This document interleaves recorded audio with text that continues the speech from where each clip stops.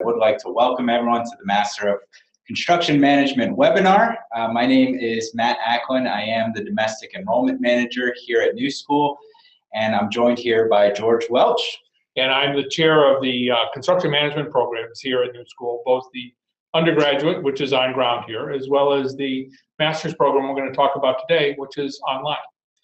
Great, and before we get started, I did want to just point out something, a feature on the webinar here. There is a Q&A button at the bottom of your screen, and as we go through this presentation, if you'd like to ask any questions, go ahead and use that feature. We're not going to be able to answer those questions as the presentation is occurring, but we will reserve some time towards the end to look at your questions and address them one by one.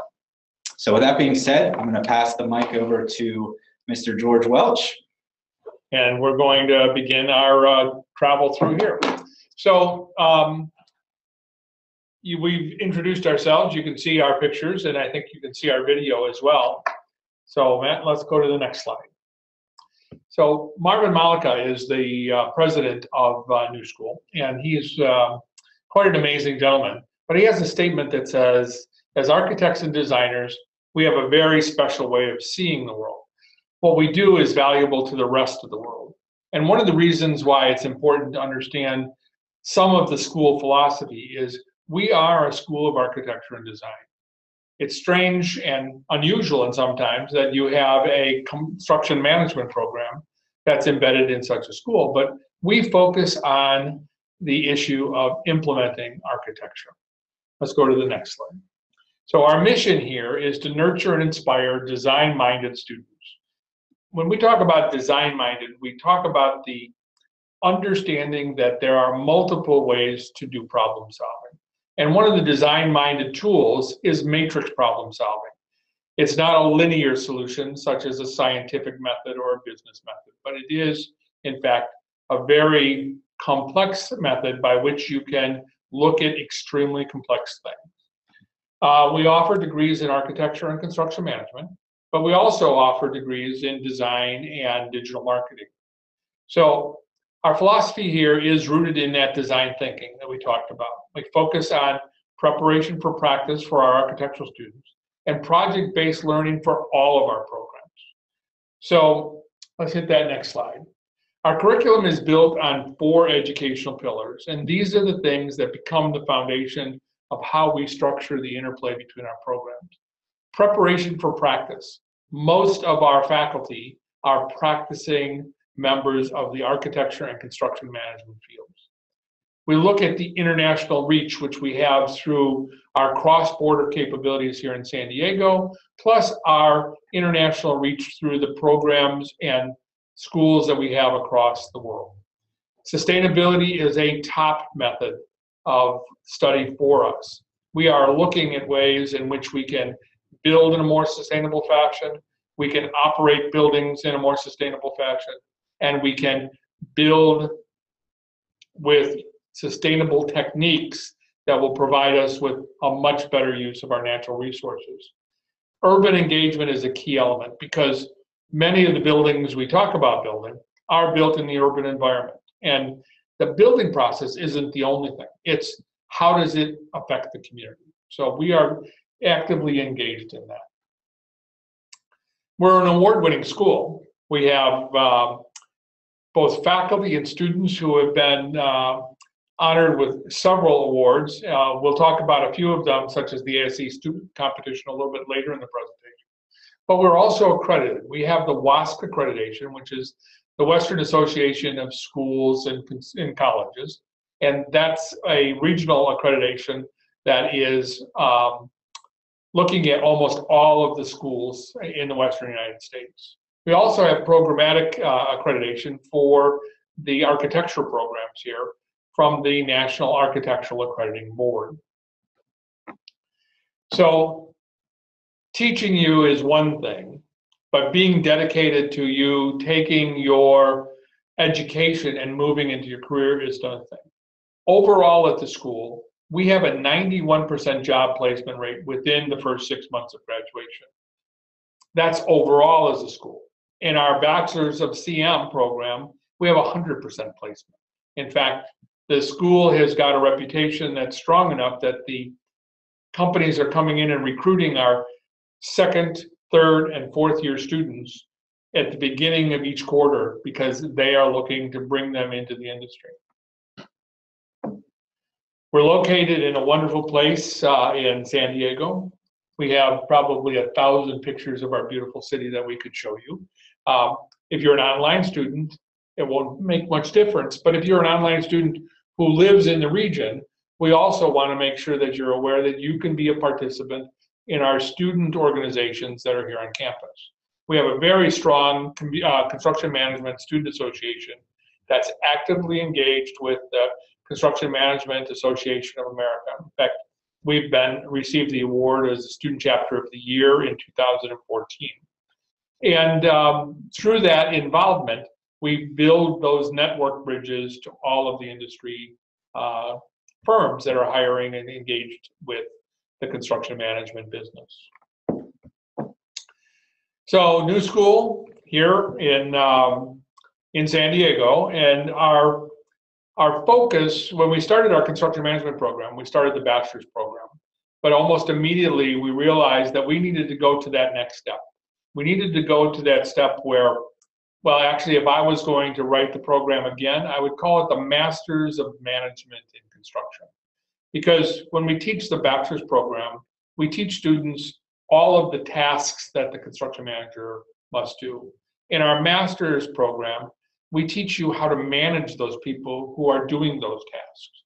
Because the construction management leadership is truly leading the teams of people who are doing the different tasks in our industry. So let's talk a little bit about what I look for in the program. This last Saturday, we were at Balboa Park and had a beautiful graduation service where we graduated both bachelor's and master's in construction management.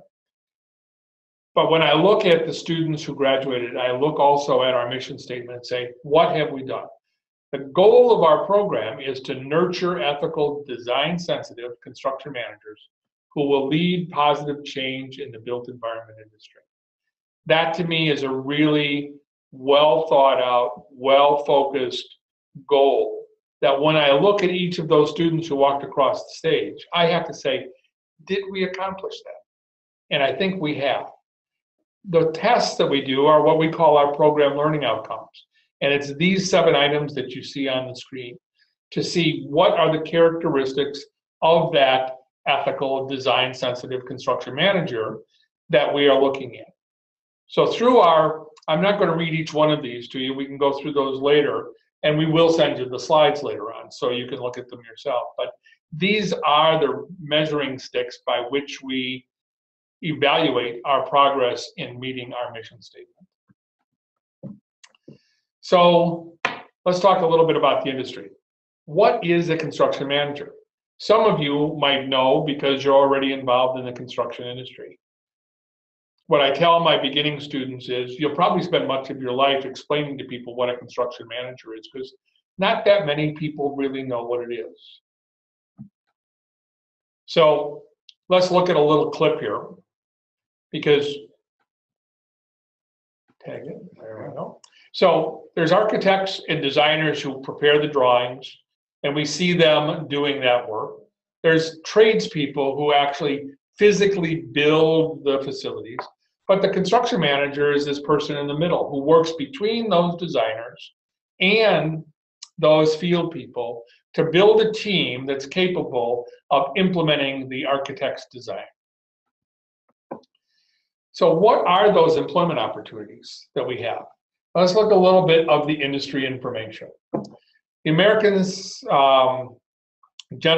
the Association of General Contractors annually publishes a survey about the status of our industry. These screenshots I'm going to show you now are from the 2015 industry survey, and they were issued in April of 2016. One of the key issues is, what are the workforce challenges for the firms? 86% of the firms said they have a problem finding enough technical and professional staff to meet their requirements right now. And 52% of those are the salaried professional positions we talk about. If we're having a problem filling those key salary positions, indicate which ones are having the most trouble. And if you look on the map down below, the top 4 are project managers and superintendents, estimating professionals, quality control personnel, and engineers. So if you're going through the program that we teach here, you are going to be qualified to do all but those engineering issues. We also asked this question of how would you rate the overall quality of the local pipeline for training new construction craft people? Because, oh, by the way, if we have all professional staff and no trained craft, we will not get buildings built. So the schools here in San Diego, and I'm sure in other areas, are realizing that they're not feeding people into the trade schools that are necessary to grow this pipeline. So the AGC, the Association of Builders and Constructors, and many of the professional organizations are all working with our high schools now to backfill that trade pipeline. Look at the next one. This is another key component. Are people who are working for your firm being stolen by other firms within your industry or within your locale? And you can see that trade people, the craft personnel, 35% of the firms said that their people are being stolen by other local firms. We're seeing 24% in the professional staff. So that means that there is an undersupply of the people that we need to go forward and build this next generation of buildings. So we're not going to click into this right now, but this is a link for you to look at. The ONET Online is a compilation of information that comes from the Bureau of Labor Statistics and builds information about each different job description. The one that this links to is for construction managers, and we can, if we have time at the end, we might get into that during the Q&A. Let's go to the next slide. So here's another issue that's really true. In 2012, at the CMAA National Convention in Chicago, one of the presenters talked about the fact that over the next 10 years, 40% of the leadership of our industry was going to go away. And that's because at that time, 17% of us were over 60 and 23% were over 55. And the significance of that is these were the people who had equity ownership in the firms. And when we had the economic downturn, they stayed on. And it's the generation behind them that left the industry.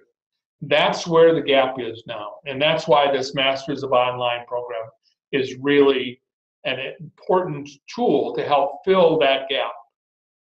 Let's go to the next one. So another question is, so how big is the industry? Are there a dozen jobs? Are there thousands of jobs? What's going on? So let's look at a little bit about the industry. Our industry is one that builds communities that serve people, whether it's residential, commercial, industrial, heavy civil, environmental, all of those businesses are part of what makes up our industry. It touches the lives of everybody. It's evolved from a craft where the master builder might be the guy who not only designed, but shaped the stones, put the stones together. It also has a very significant impact on the global economy. Worldwide, it is more than $3.9 trillion. That happens to be more than the United States government spends in its annual budget. Our economy here in the United States is about $17.5 trillion. And globally, there's over $72 trillion in the global domestic product. So when you look at this, this industry employs over 7 million people and gives rise to several additional industries that provide information to us. Go to the next one. It's actually larger than the automobile and steel industries on a global basis together. Housing starts is one of the key things that we look at that talks about what is the strength of the economy. And this next chart shows you a little bit about if you've been around a few years, you can see light gray bars on the screen. And those are times when we've had recessions. So you can see how things went up and things went down. The worst we've had was this one that took place from the peak of 2008 to the depths of 2009. And we have yet to recover back to that normal level where we would be building houses. This is a significant chart because it talks about not only how many houses do we need to build, but how many houses do we need to build as the population grows. So this is the number of starts we do divided by the millions of US citizens. So right now we are looking at about 3,800 housing starts per year per million citizens. We are going to go from 310 million citizens back in 2010 to about 450 million citizens in the year 2060. So we're going to see throughout that time, housing is going to need to grow. Housing grows, shopping needs to grow. Shopping needs to grow, industrial and warehousing needs to grow, educational needs to grow, highways need to grow. All of that is driven by the need to serve the population. So our industry has over 88,000 companies. That's a lot of choices. It also has about 1.6 million individuals who own small businesses. And annually in the United States, we put 1 trillion of that construction that we talked about, 3.9 globally, 1/4 of it is in the United States, which, oh, by the way, means that the other 3/4 is not. So there's opportunity across the globe. So what does the construction manager do? If you remember earlier on, I said we teach a lot of the CM skills at the Bachelor of Science program, and you'll need to know what those skills are in order to manage those people who do those skills. So estimating, administering the project, managing the construction job site, planning and scheduling, project safety, a huge part of our industry, quality control, assessing project risks are all key elements of what the CM does. So is this program viable for international students? You may not see that at the bottom. So we developed the online program to look at the systems that the industry is using today. So our curriculum is based on this interdisciplinary action of architecture, business, management, and leadership. So our MCM program is delivered via Blackboard. If you haven't been on Blackboard, we can give you some good links to be able to go online and look at a sample of what it's like. But it is an asynchronous method, which is something that's very important. It means that you do not have to be in the classroom at the same time as the instructor, which allows us to go across borders, across time zones, and across the globe, both in our teaching and our working. Okay, let's take a look at this next one here. Nope, back up one. One more, there we go. So for where we're working, you could be a CM working in San Diego, working with an architect that's based in New York, who's hired a modeler who's based in Vietnam, with an engineer for the project who's based in Mumbai, India, all working on a project that's in mainland China. And the probability of you all sitting down at the table once a week is nil. You are going to have to work in an asynchronous environment. And so that asynchronous environment really deals with coming in and reading your emails in the morning and spending your day researching and refining the information that people need, putting together presentations and making those presentations available to people at the time that they can see them across the globe. So our program is delivered in 8 modules, and we designed it so that someone who is working can take 2 modules a year, or 2 modules a quarter, and complete the entire program in 12 months. I don't have the statistics on it, but I'm going to say that a significant portion of our students have graduated in that 12-month period. this word cloud really talks about looking at each of those modules. Let's go back to the module thing for a second. Okay, you can see these are the different categories that we deal with. You'll typically take an O course and a 5 course at the same time. So it would be like current practices in construction management and advanced project delivery systems would be what you would do in your first quarter. Or possibly in your first quarter, you might do building information modeling and commercial design and construction methods. So those are the pairs that we do. It's also possible to do them one course at a time. But let's look at that word cloud again. As you look at this, you'll see that the big words are evaluate, analyze, leadership, risk awareness, all of these things which are the key elements of the management side of the construction management. And this is what we focus on in this course of study. So what's the focus? Well, interestingly, when I interviewed someone to become the chair of the program back in 2010, I said, so where do you think our program is going to be in 5 years? And he thought for a minute and he says, my God, I have no idea. He says, but I know 5 years ago I didn't have an iPhone, and it's changed the way everything is done. And that's really true. So we don't teach a lot of software.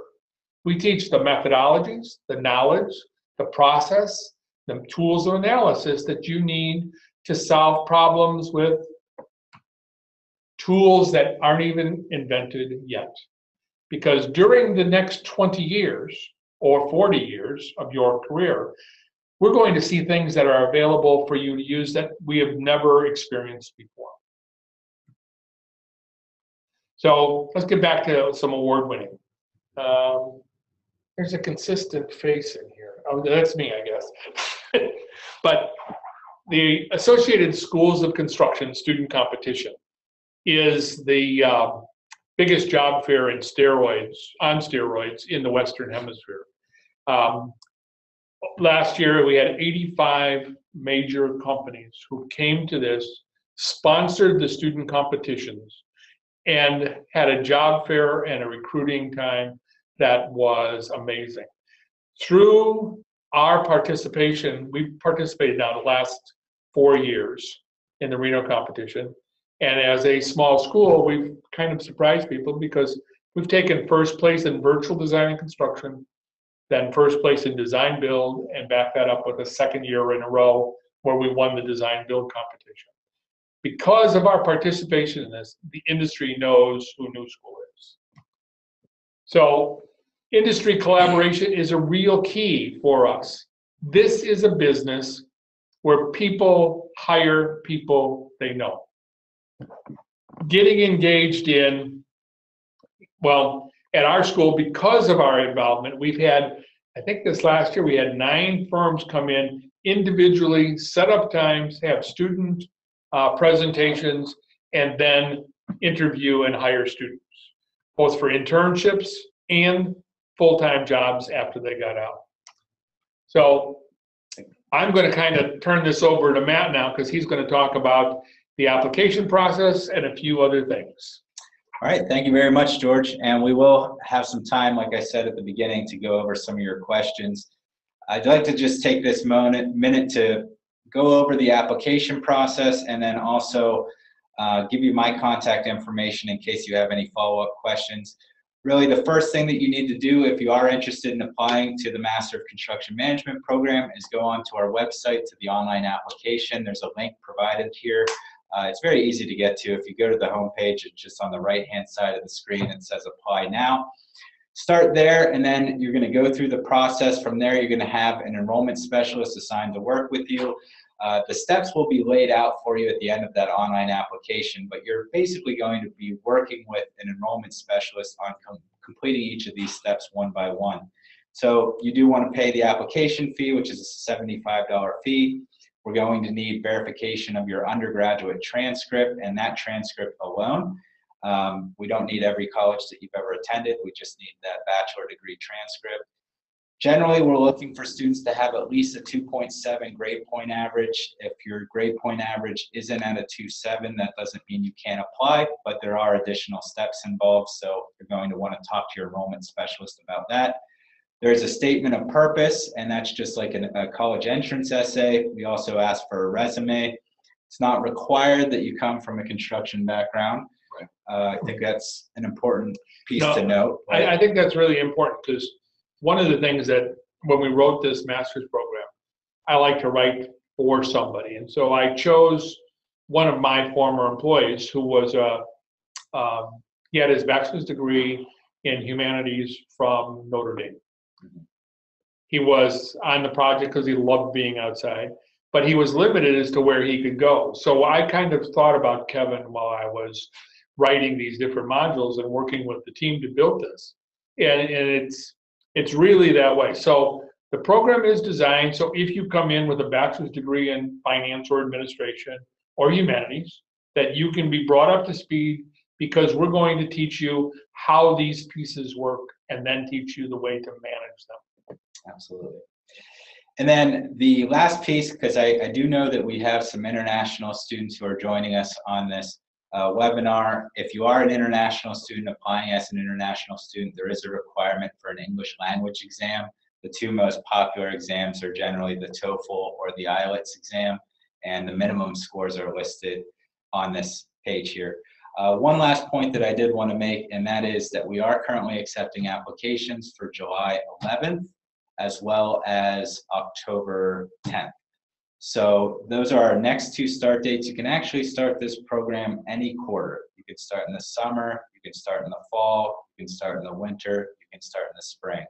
So for those of you who are very eager to get started right away, we can actually still work with you and get your application done for July for this right. summer. And there's a great advantage to that, in that if you start in July, you'll be able to walk next June in the graduation ceremony. Absolutely, yeah, and that would be the best opportunity if you want to participate in next year's graduation to start in the summer. Last slide that we're going to go over before we answer some questions, and that's the tuition and fees. This is the entire program cost. So that would be a per quarter fee, which just divide that number by 4, and you'll come out with the per quarter fee, which you're responsible for each quarter. You could also, as George mentioned a little earlier, take this program part-time, so the tuition could get adjusted in that way if you were to start with 6 credits instead of 12 credits.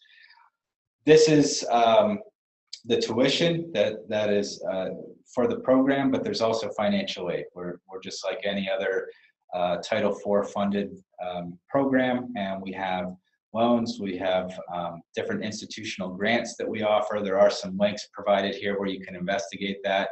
Just to go over a few of those options, we have an international scholarship. We have a NewSchool scholarship that's a merit and need-based scholarship. We also, what am I forgetting? We have an industry discount. That's a big one, I almost forgot. Yeah. So yes, we do have an industry discount. If you are involved in the construction management industry, those students are eligible for a discount on the overall tuition. Let me mention one other thing that's there, because this is, I've mentioned our industry and our professional societies that are around here. They are very generous in offering scholarships that are not administered through the school. But we graduated a young man this last week who was a 5-year Bachelor of Architecture student who took a minor in construction management. I think he made money while going to school because he knew how to apply for these scholarships. And the Society of American Military Engineers, the CMAA, the ACE Mentor Program, all of these groups give scholarships to students who have need and have merit. And it's the most money per hour you will ever make is if you fill out scholarship applications and get those scholarships. So when you consider this, consider that there is industry. The industry realizes we need to fill this shortfall in the pipeline, and because of that, they're very supportive of helping people get through school. Agreed. So the last slide here, I just wanted to give you a picture of my smiling face here and also provide my phone number and email address. I'm the Domestic Enrollment Manager. For those of you who are international, feel free to contact me and I'll get you in touch with the right people. Just the last thing I'll leave you with is if you are interested, I encourage you to apply to get started as soon as possible. And by filling out an online application, you'll have somebody from the enrollment department to help you out with every step of the process, from the time you apply to the time you enroll and even beyond. So with that, I think Well, let's see if we have any questions. Let's see if we have any questions, for sure. How are we doing on time? Okay, I think we have to pull it up over here, if you don't mind, with the Q&A. I have a Q&A here. Okay. Joseph, I see you're on the line. So are there opportunities for students to participate in the competitions? We have we need to type, or we can? No, you can, let's answer. We can talk. Okay, so so I have to push the answer live? No. No, We'll just go through. Technology, we don't teach technology here, remember? So Joseph, we can have students who are graduates, but there's special graduate problems that are offered at the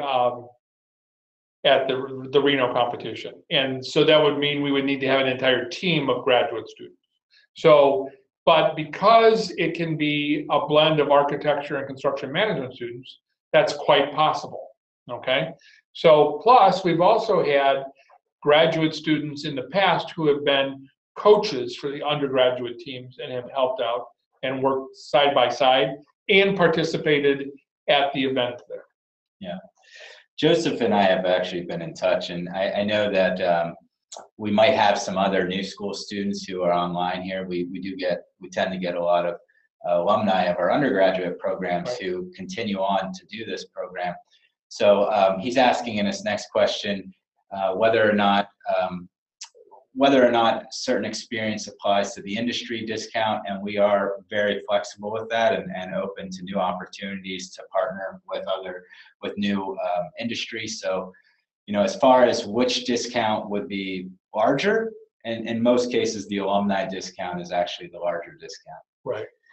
So, and Josu has mentioned in here that he's been in the industry for a while and now wants to make this progress. And well, let me just I just finished my master's degree last month.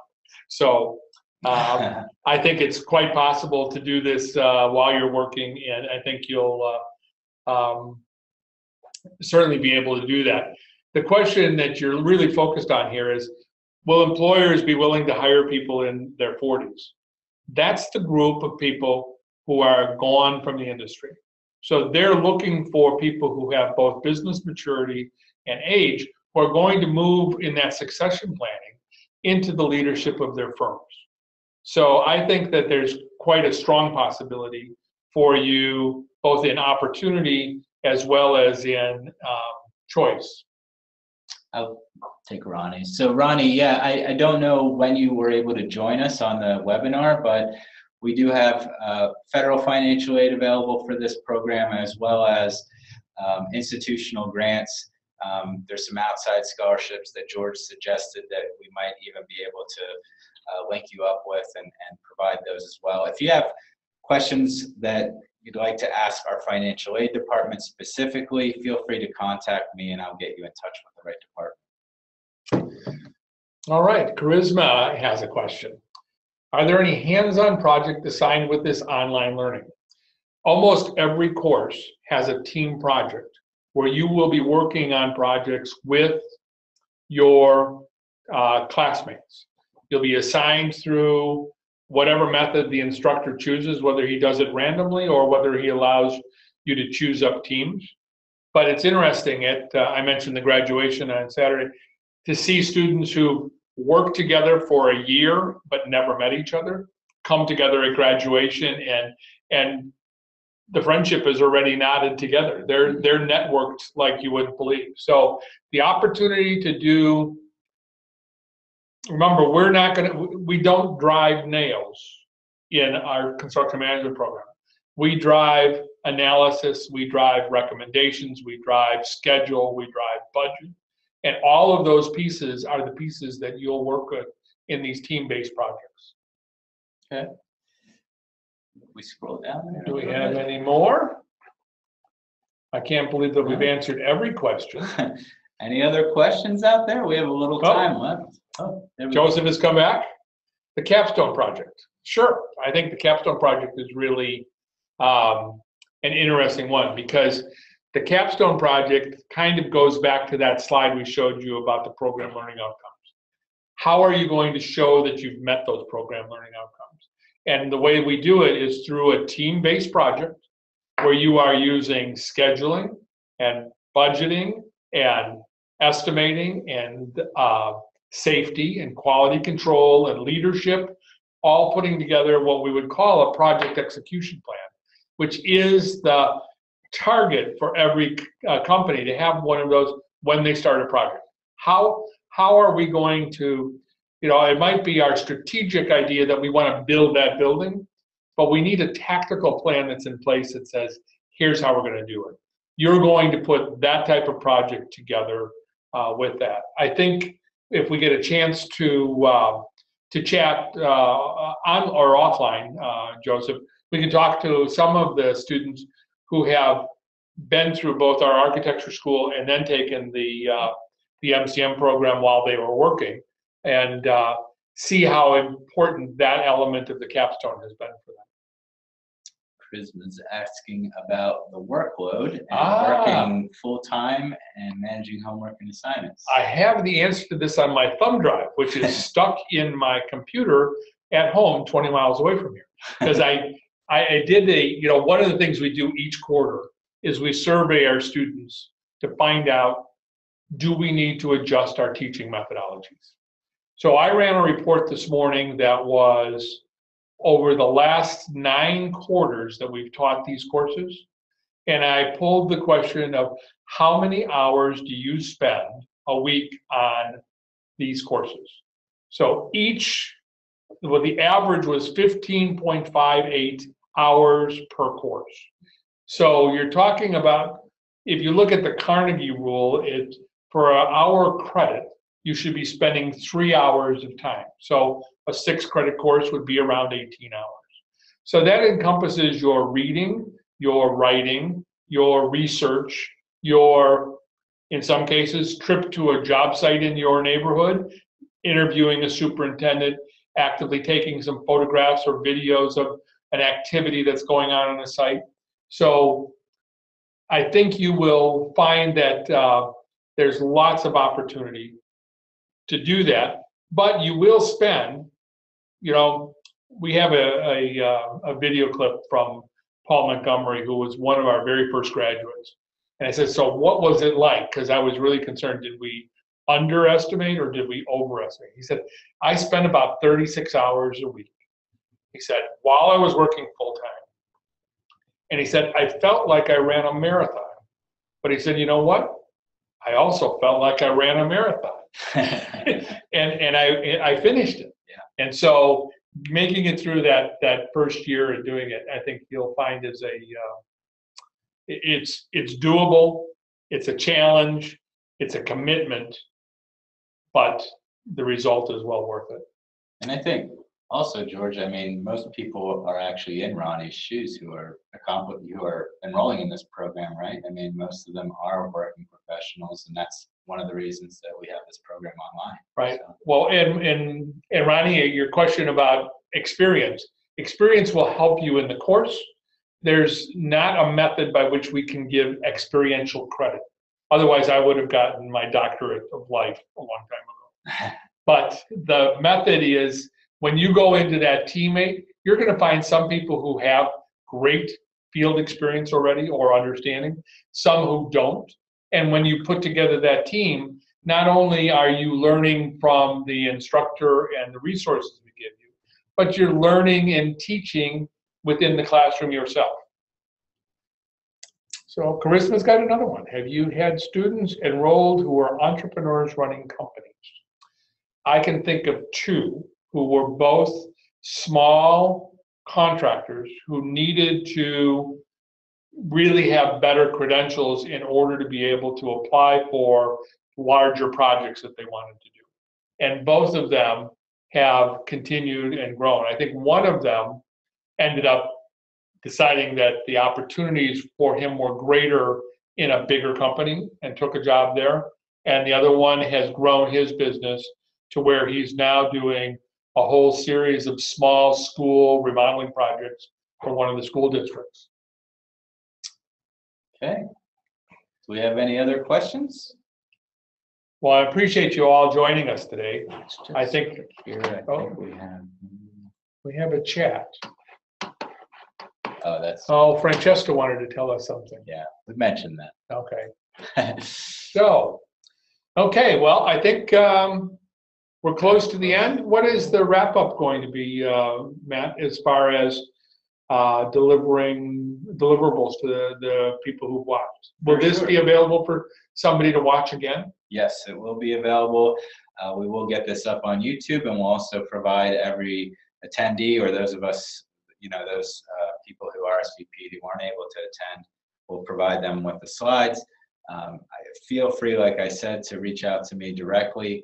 I can put you in touch with George if you have questions about the industry or, especially questions about enrollment or financial aid. That's really my area of specialization. So yes, I very much encourage everybody to contact me, and I can help you out with enrolling for this summer, as soon as this summer, or at the latest we have our fall start as well.